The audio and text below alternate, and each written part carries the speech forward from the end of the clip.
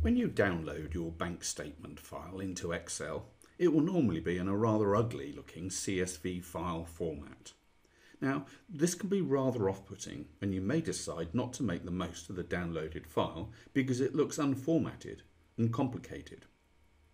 Well, this video will show you how to transform that ugly bank CSV file into a far more pleasing, useful and informative Excel report. Let's go and take a look.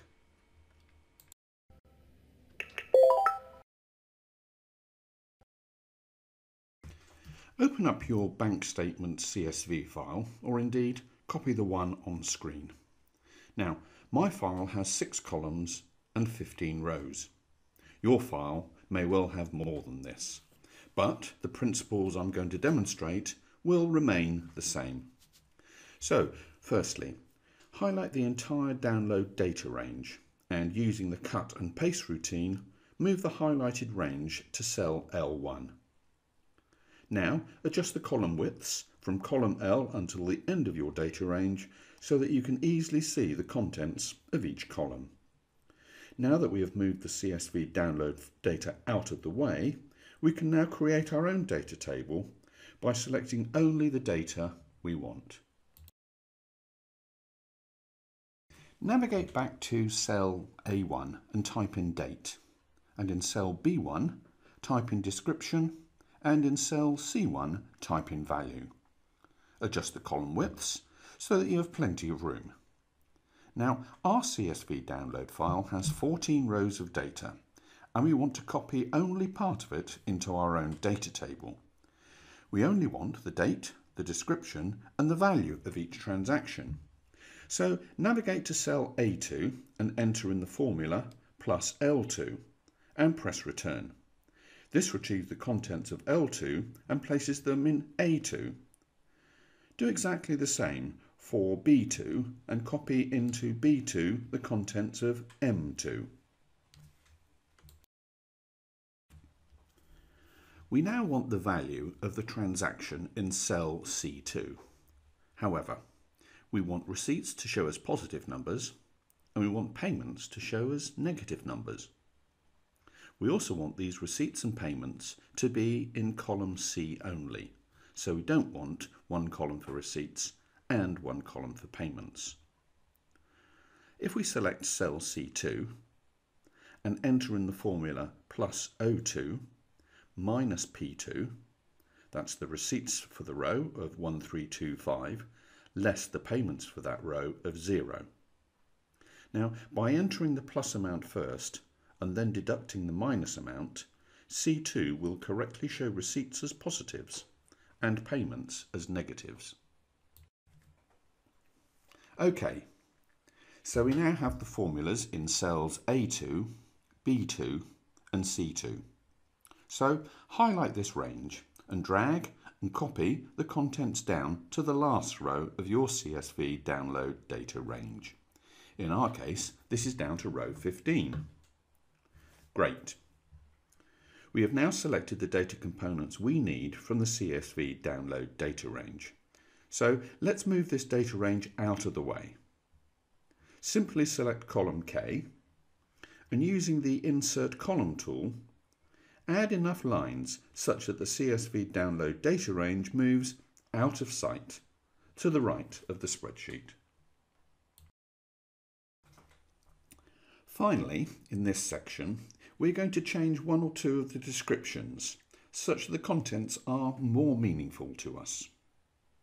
Select cell B4 and we find that this is actually a payment to one of our suppliers' widget supplies. So simply overtype the contents of B4 with our own description. Now you can do this for any other items that require more clarification.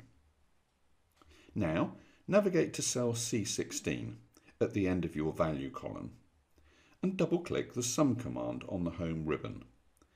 This gives us a total of all of our receipts and payments, which we can use to check our final totals later on. In the next section, we will create a listing of our analysis types and use this list to analyse our data.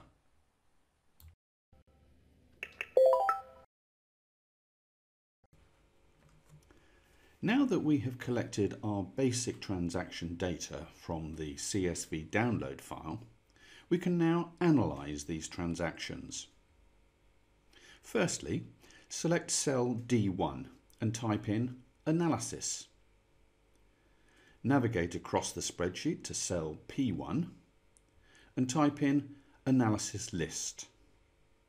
Navigate one down to cell P2 and type in 1 followed by Sales.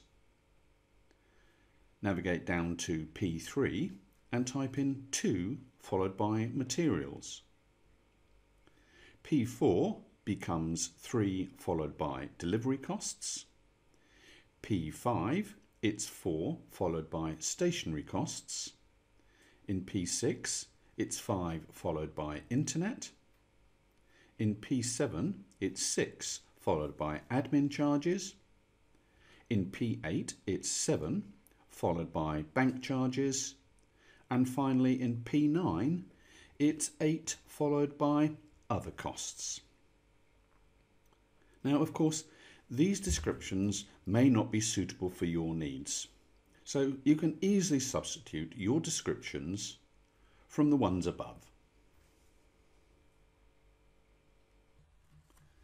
Navigate to cell D2.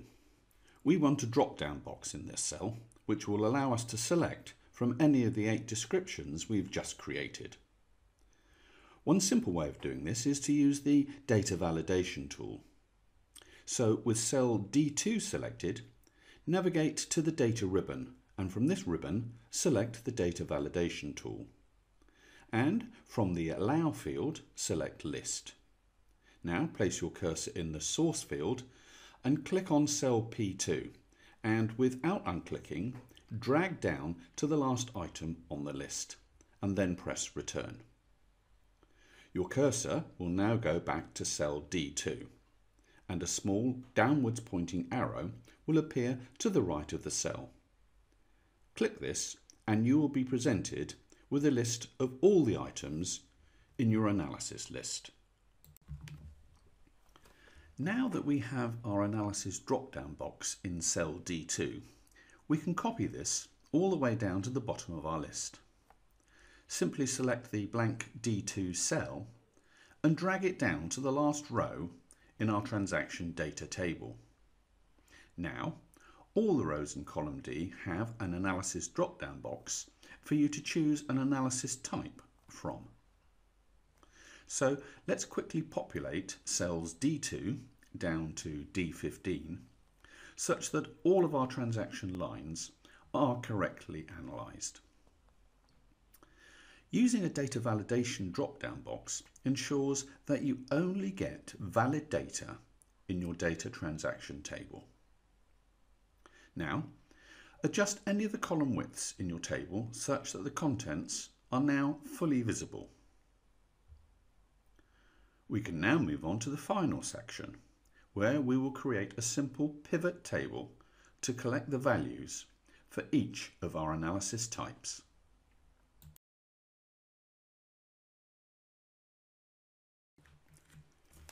Highlight your data transaction range, excluding the total value at the end of column C. Navigate to the Insert ribbon and select Pivot Table. The Create Pivot Table dialog box will now open. Now the table range is OK, so navigate to the Existing Worksheet Radio button and check it. Now with your cursor in the Location field, type in F5 and press Enter. The pivot table infographic will now appear in F5 onwards, and the pivot table fields selector will appear to the right of your worksheet. In this pivot table fields section, tick firstly the box that says Analysis, and then tick the box that says Value. Your completed pivot table will now appear in cells F5 onwards. Now close the pivot table field selector by clicking the Pivot Table Fields Close button. Finally, Let's tidy up our worksheet. Format the cells correctly, add a few titles, and check our work for arithmetic accuracy. Select cell F5 and change the row labels to read Analysis. Select G5 and change the label to read Totals and align this to the right. Select F4 and change the label to read Income and Expenditure. Select the range G6 through to G13 and from the Format tool select Numbers. Set this to 2 decimal places with the 1000 comma separator checked and negatives to show in red, preceded by a minus sign. Similarly, highlight column C and, using the Format tool again, select Number, 2 decimal places and the 1000 comma separator checked and negatives to show in red, preceded by a minus sign. Now select row 1 and make this bold, and then click the Insert tool to add in a new blank row at the top of the sheet. From the Page Layout ribbon, uncheck the View Grid Lines box and finally adjust any column width that needs it and ensure that the value in cell C16 equals the value in G5 in the pivot table. Now, that looks a lot tidier and far more informative than our original CSV bank statement download file. We hope you enjoyed our spreadsheet video and that there was lots of content that you found both useful and informative. Now, if you would like us to send you a copy of this spreadsheet, then please subscribe to our channel and leave a comment below together with a big thumbs up. Alternatively, visit one of our channels on Facebook, Instagram or Twitter. Now, if you're looking to use Excel to keep your accounting records, then please watch our video on how to create your own simple accounting spreadsheet.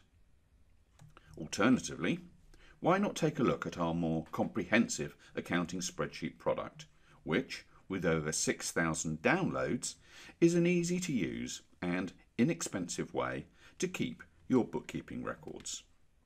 Thank you once again for watching and, oh yes, please do subscribe to our channel.